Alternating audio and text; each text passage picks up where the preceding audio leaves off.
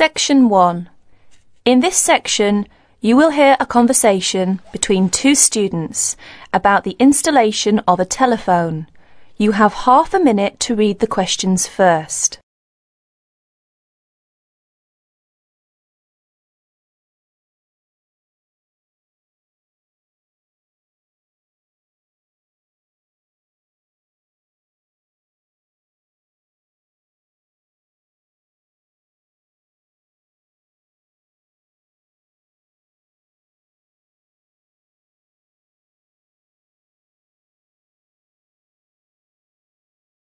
Now listen to the conversation carefully and answer questions 1 to 10.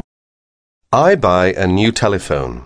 You read the instructions and I will install it, right? Sure. First, push the battery door outward to open and then insert 2 batteries, size AAA. Make sure they are following the polarity directions indicated inside the battery compartment. Finally, close the battery door. This is the first step. Now, let's come to the second step, adjusting time. Press time key first, then press MRC key more than 1 second to enter the time, adjusting state. Have you seen the second digit flashing now? Yes, it is flashing now. So let's go on. Press MRC key again to adjust minute, hour, date. Have you finished? Yes, all the digits have been flashing successively.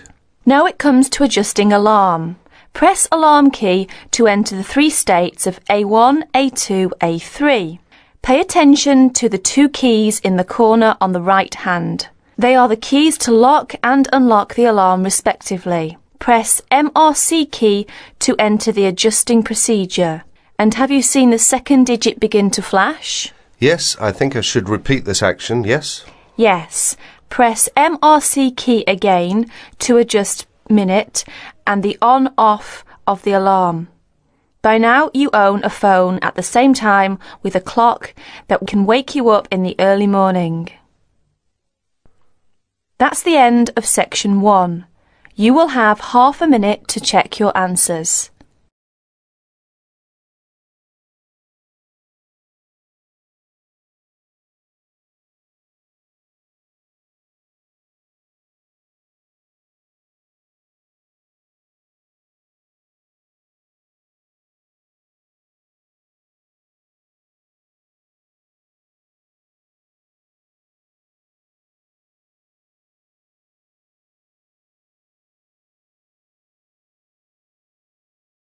Section 2. You will soon hear an informative talk given by Michelle on how to keep out burglars and keep your home safe. Before you listen, you have a chance to read questions 11 to 16.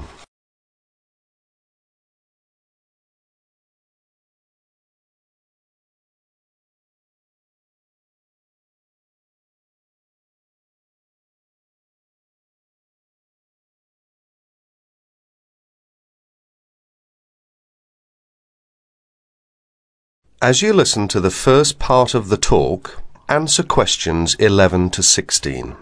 Keep 'em out. There's no fail-proof way to keep out a burglar, but every little bit of deterrence helps. Even if you can't afford a security system, you can take a few minutes to make your home a little safer. Some relatively simple steps will greatly decrease the odds of a break-in, which means you can enjoy a bit more peace of mind. And isn't that what home is all about? Think like a burglar. If you were one, how would you get into your home? Evaluate your home from the inside and out, night and day. You might even try a mock break-in, trying window jams and loose locks on your house's perimeter. To keep out a burglar, the first thing to do is to secure the windows.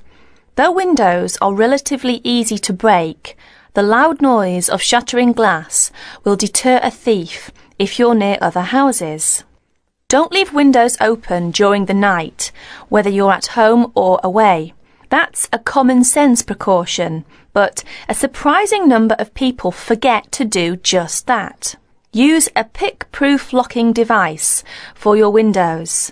Make sure the frames are solid. If you're beyond the earshot of your neighbours, they won't hear the glass breaking. Consider installing a plexiglass sheet for the more accessible windows. This will make entry through them more difficult. Your doors should also be secured. If you don't have a peephole, install one in the front door. If you have one, make sure that you and your family are in the habit of using it. Don't open the door to anyone you don't know, especially at night. If the peephole is out of reach of your children, keep a stepladder or stepping box by the door for them to use. If there's any glass within 2 feet of your front door lock, consider a locking device that would be out of reach if the glass is broken. Now, a few tips on how to protect your valuables. Don't leave your valuables, stereo, computer, jewellery, etc., where they can be seen from the window. If you don't want to hide everything from sight, consider blinds. Make a valuables inventory. Keep a record of your expensive and personally significant items, not just a listing, but a photographic or videotape record if possible. Store this inventory at another location. This is helpful for both the police and the insurance agency to identify the stolen goods. Use an engraving pen to mark these items with some kind of personal identifying information, such as your initials, in an inconspicuous place. This also helps record your possessions in case of any other mishap, such as fire or flood. Now look at questions 17 to 20.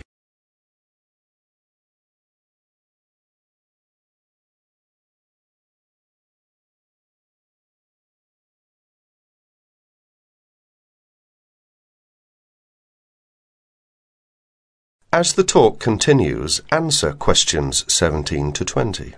Don't stop your security awareness at the outside walls of your house. Your yard areas, if any, also deserve your attention. In general, don't leave anything around the yard that might help a burglar get into your house. Ladders, stackable boxes, or any garden tools should be put away, preferably in a locked cabinet. Install a light in your yard that is sensitive to movement. Place it high and out of reach. Trim hedges or bushes that are near doors or windows. These can be good hiding places. Don't place outdoor furniture tables nearby the house. These could become an easy stepladder to the roof. When you are on vacation, create the occupancy illusion. Maybe you laughed at your mother for leaving the lights on and the radio playing while she left for vacation, but she had the right idea. Those steps aren't quite enough, so try these strategies. Buy electronic timers that turn lights on and off at different times. Hook up a timer to your TV for a few hours each evening. Turn up the volume too. Not enough to annoy the neighbours, just enough that a lurker at the windowsill couldn't miss hearing it. Have your newspaper and mail delivery suspended. If you don't have time to do this, ask a neighbour to pick them up for you. Ask a neighbour to park in your driveway or parking place. Think about having someone house-sit your home. If it's a relative or friend, it may cost you no more than the contents of your refrigerator. You can also find professional house-sitters or house-sitting services that find someone to stay while you're away.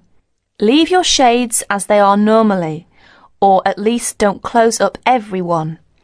One sign of a vacant house is closed shades during the day. Lock your garage door with a padlock.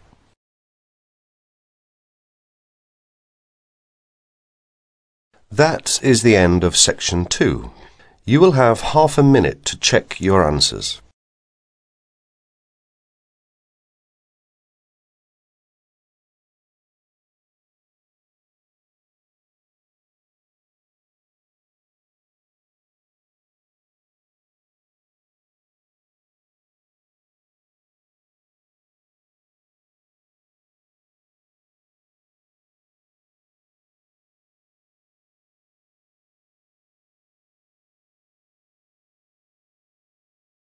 Section 3. You will hear a conversation between Helen and her tutor. First, you have some time to read questions 21 to 30.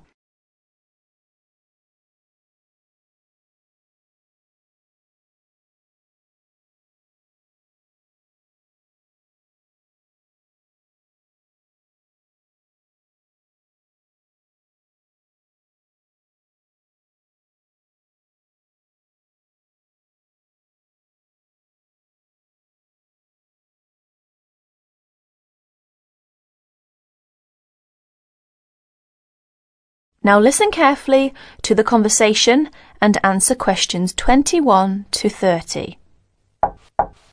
Come in. Ah, it's you, Helen. What can I do for you? Well, it's about that essay on non-verbal communication. I'd like a bit of advice, if that's all right. By all means. That's what I'm here for. How can I help you? It's about that survey you asked us to carry out about body language. Oh, yes. I asked you to investigate what sort of touching is permissible between friends of the same sex and friends of the opposite sex. That's it. And then you wanted us to go on to compare the answers we obtained from people from our own culture with the answers of people from other cultures. Well, that shouldn't be too difficult. There are students here from dozens of cultures, including Asia and the Middle East. Go and ask them. That's the problem. I'm not sure how to word the questions. I think I've got far too many. People don't want to be bothered answering them all. Is that the list of questions you have with you? Let's have a look. I see. Your basic idea is fine. You've got a checklist of the parts of the body we mostly use to touch people with, and a checklist of the parts of other people's bodies that we usually touch. But you don't have to go right through the list asking a separate question about each item. You can make your questionnaire much shorter if you ask open questions. Open questions? What are they? Sometimes we call them WH questions. What, when, where. Those are examples. Oh, I see. Yes, we learned about them in grammar. I hadn't realised how useful they'd turn out to be. I could just ask one open question about each subject and tick the answers I receive. That's right. Now, let's have a look at the list of parts of the body you're going to ask about. I see. You've got the head, arm and hand, and, it's over the page, the back, leg and foot. What about the shoulder and the thigh? They're important areas, and there are some others you should include too. Oh, yes, of course. I was in a rush and forgot those. What about asking people how they feel about being touched? Surely it's hard for people to put that sort of feeling into words. Yes, you're right. That's why it's essential to work out a rating scale for each response. Can you tell me a bit about how to use rating scales? Well, there's no way to measure how strongly a person feels about something, of course. All we can go on is what they report about their feelings. So what we do is offering them choices of ways to express how they feel. Very strongly, strongly, or not at all. That would be an example of a rating scale. In this case, as your survey is only a small trial sample, I suggest you use that 3-point rating scale I've just described. Very strongly, strongly, or not at all. That'll be enough to enable you to draw some broad conclusions. You may go on to refine your survey later if you decide to specialise in the study of non-verbal aspects of behaviour. Thank you. I'm much clearer now. Could I ask you one last question? I'm afraid I've got a brain like a sieve, but I just can't remember the technical term you told us for the study of touch. It sounded like happy, but of course it isn't. Oh, you mean haptics. Haptics. Of course, haptics. That's it. Happy to be of service. That is the end of section 3. You will have half a minute to check your answers.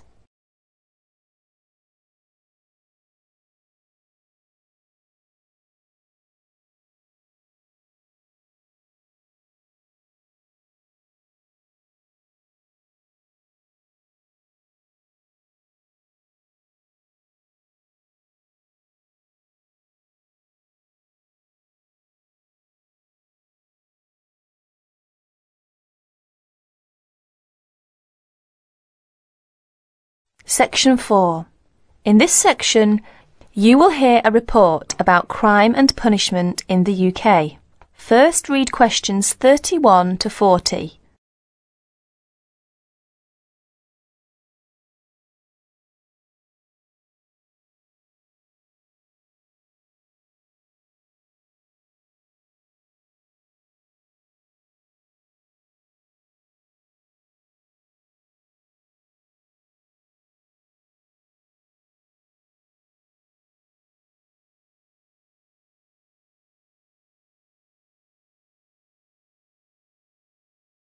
Listen to the report and answer questions 31 to 40.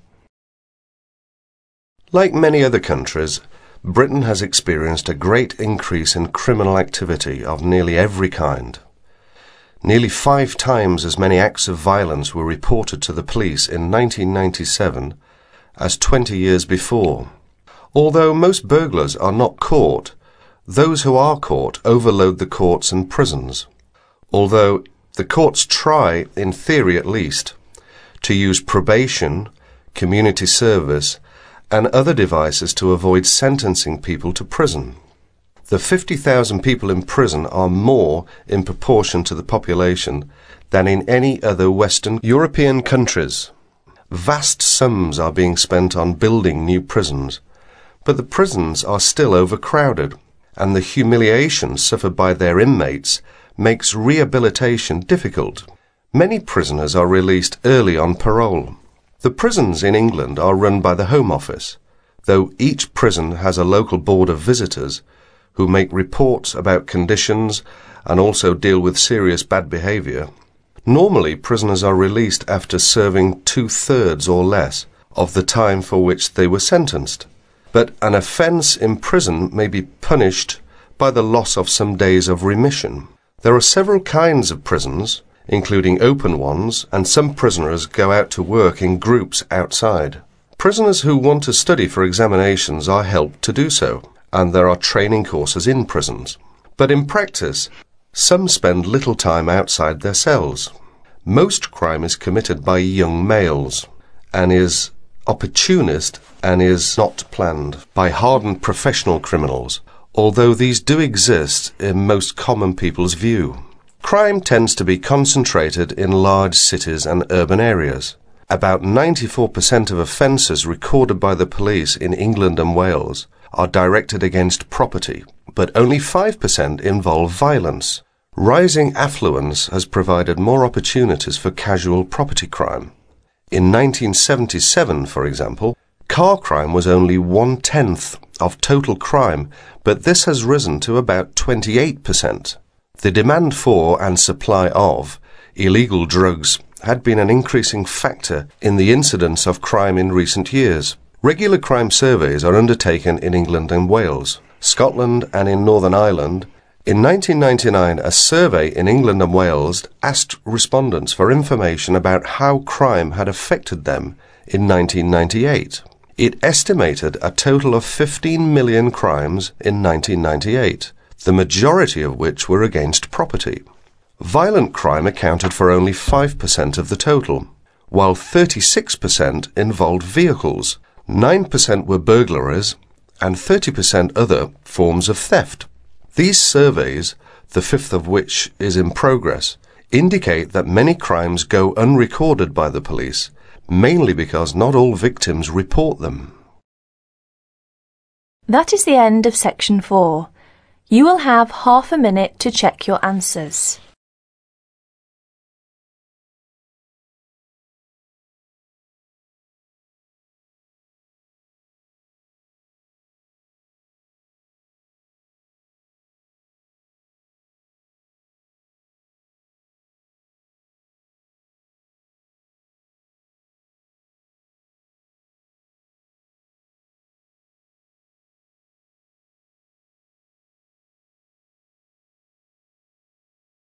That is the end of practice test 1.